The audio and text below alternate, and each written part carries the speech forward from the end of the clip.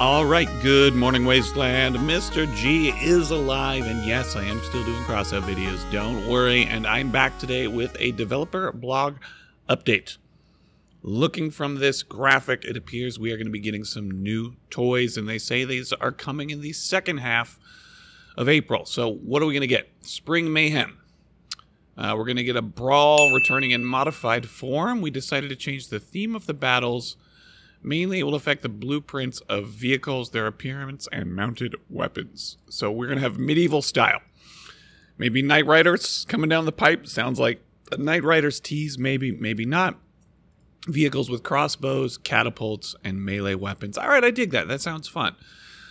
They plan to add the new map they've been talking about. The Fortress map's going to jump into that rotation. What else? Some different rules. Looks like we're going to be getting some leagues, so you'll see a competitive mode probably where you can earn some prizes as you go through that. Otherwise, it'll be the same mayhem that we've done in the past. Now, this is why you're here. New toys. So, they previously teased these, I guess. Well, it's looking like we're maybe going to get a pulse cannon. So, something in the energy weapon category. Looks like it's going to be a purple epic weapon. Firing mechanics similar to the Scorpion. Guys, we are getting an epic version of the Scorpion. That is a real game changer, so we'll have to wait and see. Now, this is just art for it. They don't actually have a model, so that means maybe a little bit longer till we get it. So the new cannon's projectiles will deal less damage and cannot penetrate enemy armor, but their flight speed is higher. It's faster than a Scorp shot, but no penetration. At long range, you will still need preemptive aiming. Okay, you got to lead your target still at long range, but the projectile speed will be so high that it will require some getting used to. Okay, it's going to have two firing modes. Pressing the fire key releases an instant shot that deals default damage.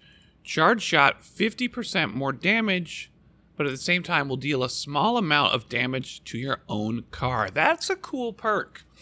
You can opt to increase your damage, and you're going to hurt yourself. Kind of a cool firing mode. I like that the new weapons kind of have some Swiss Army knife functionality built in.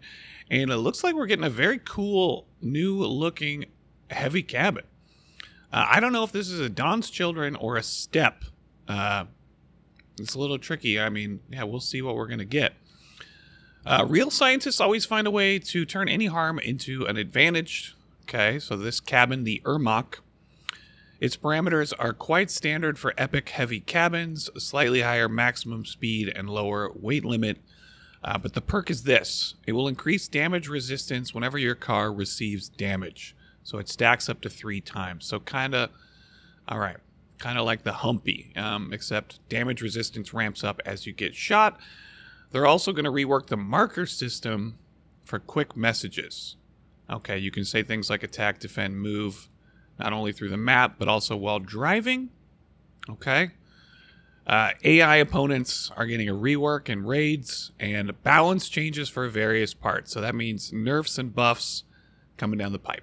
All right, guys. As always, like and subscribe to stay up to date on everything Crossout and have Mr. G hit you when those blog updates come. And still talking to the devs, checking on how they're doing.